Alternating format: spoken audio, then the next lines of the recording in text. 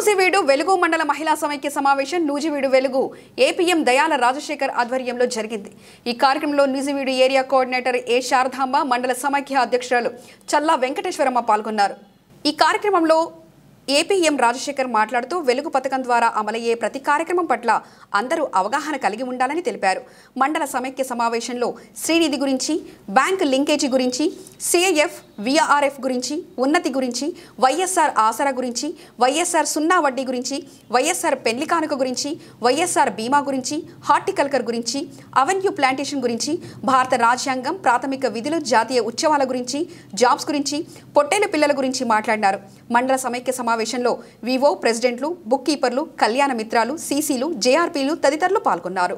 ఇప్పుడున్న మన ముందు ఉన్నటువంటి గొప్ప అవకాశం ఏంటంటే గొర్రె పిల్లలు కానీ మేక పిల్లలు కానీ యూనిట్ 15,000 రూపాయలు, మనకి 61 మండలానికి 61 యూనిట్లు మంజూరు అవ్వడం జరిగింది।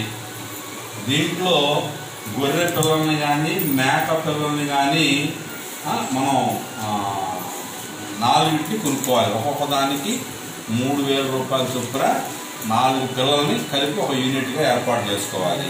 నా పేరు డి రాజశేఖర్, నేను నూజివీడు వైఎస్ఆర్ క్రాంతి పదం అసిస్టెంట్ ప్రాజెక్ట్ మేనేజర్గా పనిచేస్తున్నాను। ఈరోజు నూజివీడు మహిళా మండల సమైక్య ఈసీ కమిటీ మీటింగు స్థానిక వెలుగు కార్యాలయంలో ఉదయం 11 గంటలకి ప్రారంభించబడింది।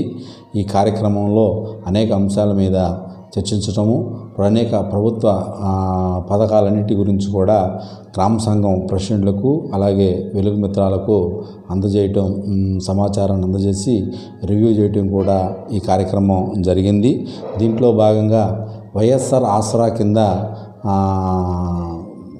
గౌరవ ముఖ్యమంత్రి వర్యులు మరి పాదయాత్ర సమయంలో ఏవైతే హామీ ఇచ్చారో డ్వాక్రా గ్రూపులకి 11/4/2019 నాటికి ఉన్నటువంటి బ్యాంక్ లింకేజ్ బకాయిని వచ్చే సంవత్సరం నుంచి 4 విడతల్లో చెల్లిస్తానని హామీ ఇచ్చారు।